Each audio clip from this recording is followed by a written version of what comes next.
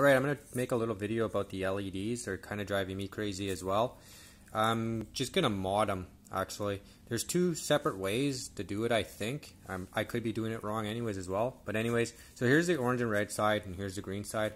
I'm using a black marker, so it's going to get confusing pretty quickly.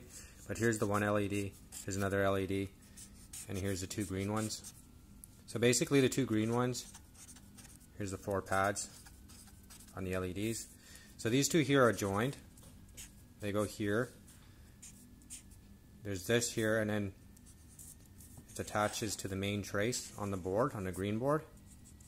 So this one here would be your black wire. And this one here is the one that jumps over here and attaches, let's see here, to that side. So that one attaches there, and this is your positive. And that's a red wire. And then this one here shoots over to a switch. It's a red wire. That's your switch wire. So technically it's plus 5 volts as well, or whatever, positive volts. So on this side is where it's all screwed up. So basically it's the same setup as this one. This one attaches to the board and it's connected to this pad on this side. And this would technically be your positive. This here and this here are actually ground wires. And these would go to your APM. And then this side and this side are connected to the board. So what I figure is we're going to cut this wire here.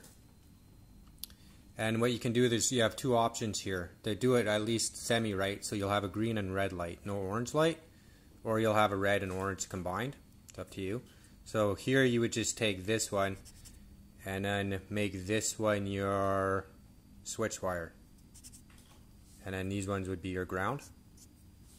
So now doing that, start over again now. Basically the goal here is just to make two separate lights. So here's your red and orange, red, and your green. 4 spots, 2 LEDs, 2 LEDs, they're joined, and they're joined. So this is your ground wire, it's black, not like it matters. And then here's your positives.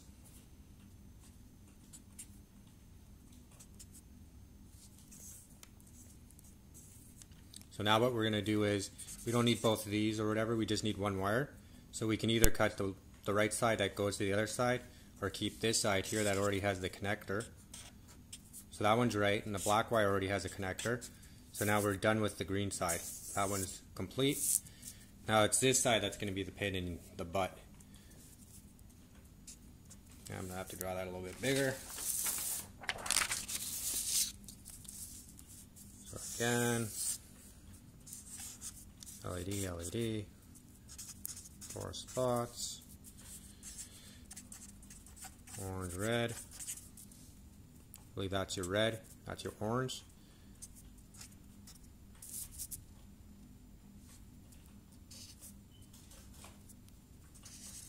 So this is the way it's set up now.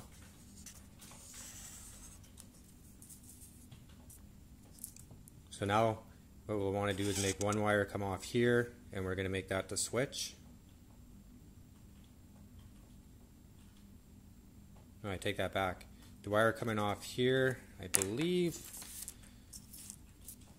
test that out again.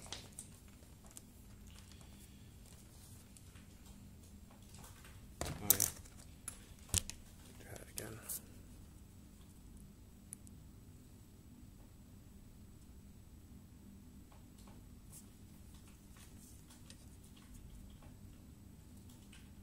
So yeah, the two middle ones.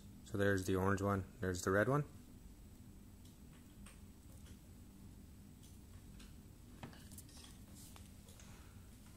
So what we'll end up doing is making this one the switch.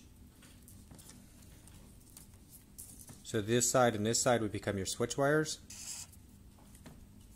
Well, you just need the one because they're already attached. So that's a switch now. and this one you would want to connect together, and that'll be your ground. Now that's one way of doing it. The other way I'm going to try doing it, this way here you would have your red and orange combined together, or you don't have to do the attachment there with the two separate wires or whatever for the ground. The other option would be to flip these LEDs, which I'm actually going to try. If you flip them around, then these two pads become your positive switch, and then this becomes your ground. So I think that will be the better way, so then you'll still have your three lights. And yeah, so I'm going to give that a try. Hopefully that makes sense. If not, Alright, so I'm just going to continue on with this actually. I'll just show you guys a little bit of me doing it. This is the green side here. That's the red side. So here's the wire that loops for the green. That's the one I'm just going to cut right off. And I don't know where my cutters are. So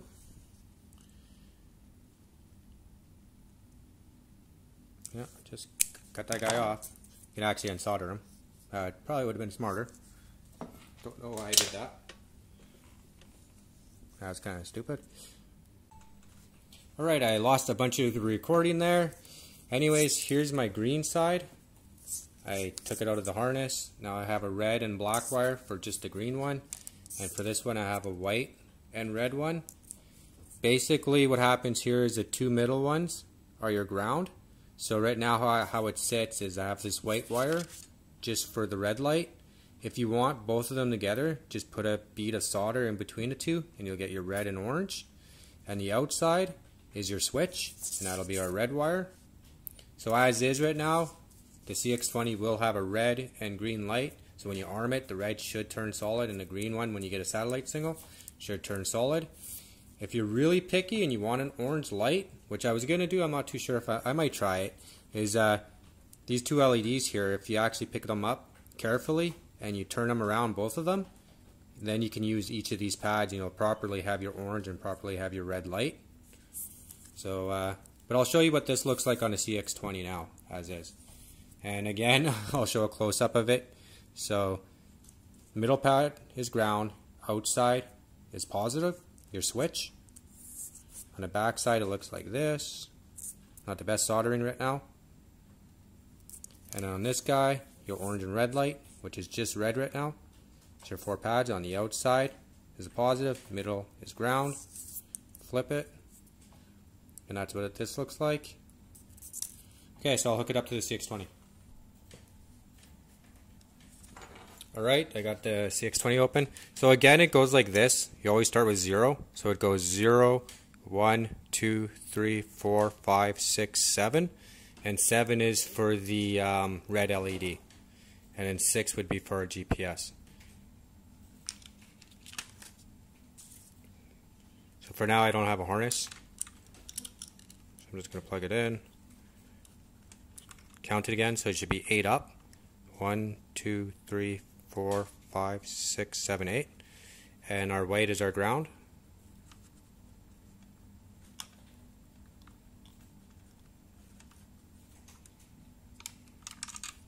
So that's for our red light.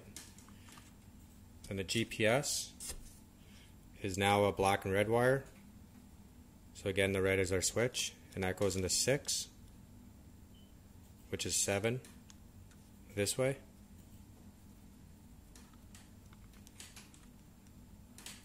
And it has its own ground.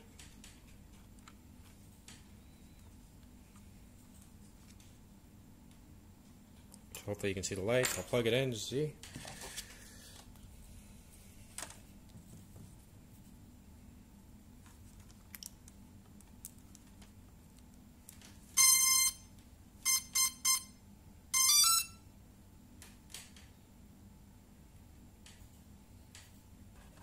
I'll just do a quick arm right now, even though it didn't find the satellite yet, just see what happens. So I just found the satellite anyways, blinking green here, and this has gone solid. So now I'll arm it. Oh, I lost the satellite again. Oh, there you go. Alright, so well, I'm in a house, so the satellite's kind of screwed up. Okay, so that's that for those two lights. arm it again. Solid light. I'll disarm it. And there you go. That's the proper way of doing it. I'm not using any resistors or anything. I'm pretty sure the APM can handle this. And the LEDs can handle it. If not, I don't know, add something to it, maybe 1000K or something. Alrighty. Alright, just for kicks, I'll draw it out one more time, just so you can take a snapshot, so you can understand it, or see how it is.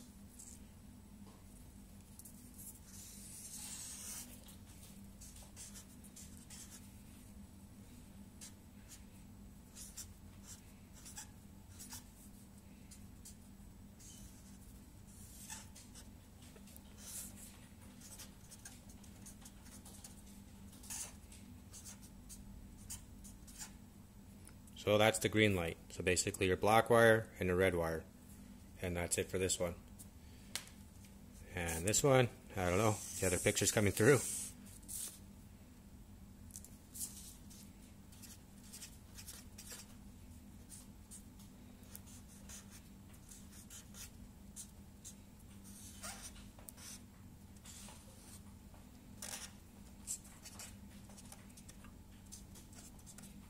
So here's your switch, and now you have actually an option, whichever one you want to pick actually.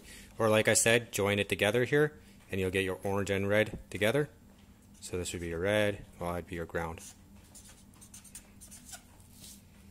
I hope I didn't confuse you guys even more, especially with this piece of paper. Okay, so I'm actually going to try swapping out the LEDs just for the heck of it, just to see if I can do it. You don't really have to do this unless you really want to have that orange light. The simplest thing to do is just put a blob right there and then have the two wires joined. But for the hell of it, we'll see if this works and I don't break the LEDs.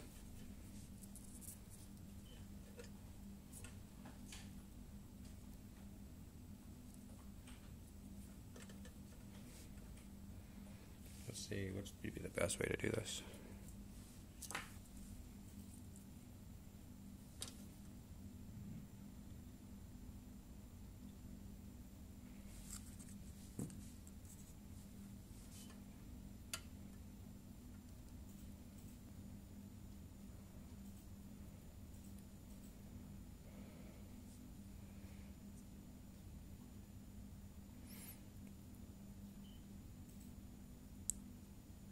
Now if this LED drops out of the tweezers,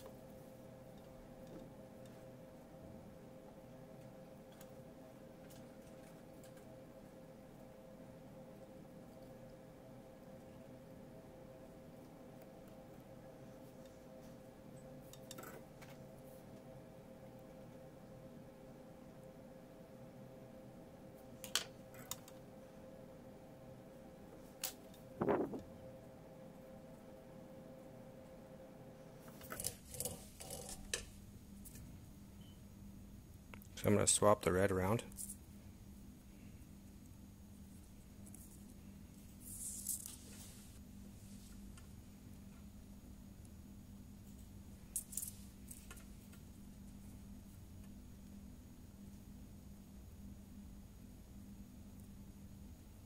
And the outside should be my ground.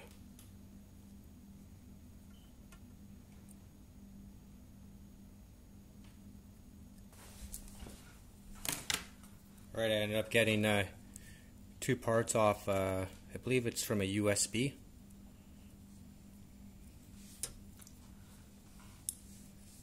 Because I can make this red one another switch. Okay, so these two are positive, and the outside one would be my negative.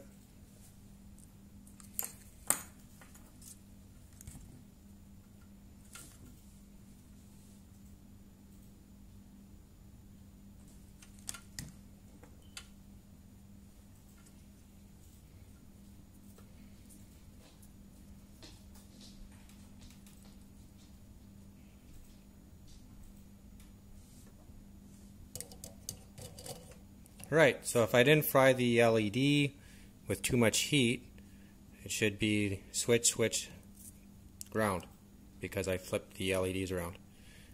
Pretty bad too. Not the best soldering. No flux. That's alright. Alright, so I got this open again.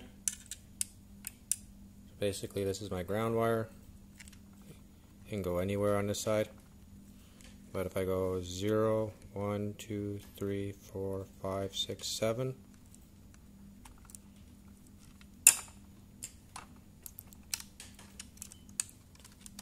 So the red one is my arm light.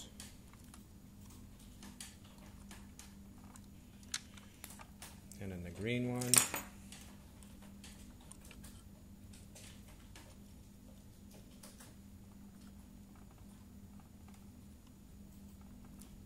and a ground wire.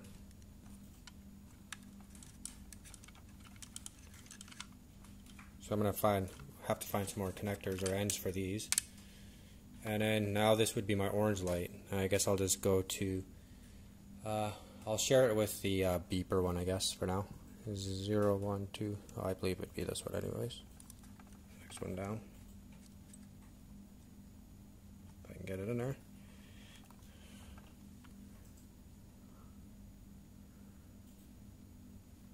Alright. So that's that guy. And the green lights over here. And hopefully I didn't fry the lights with too much heat. The battery. Plug her in.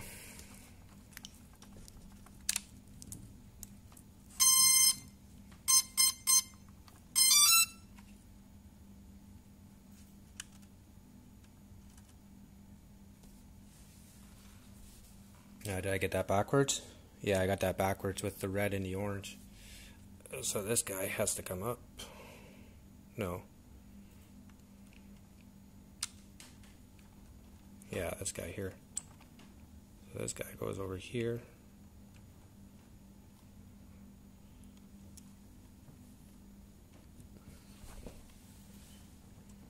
What a mess, what a mess.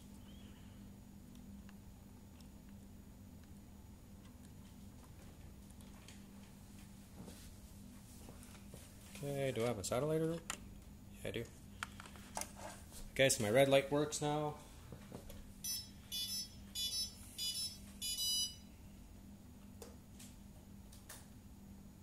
Armets.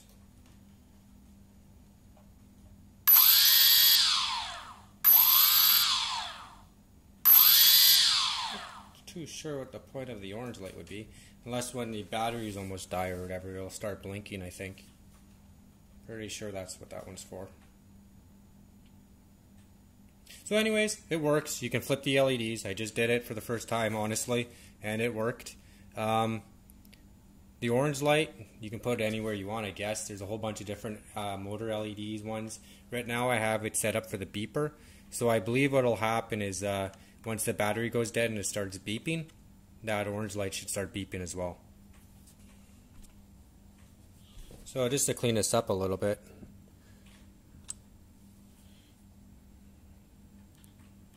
I'm going to leave it like that anyways.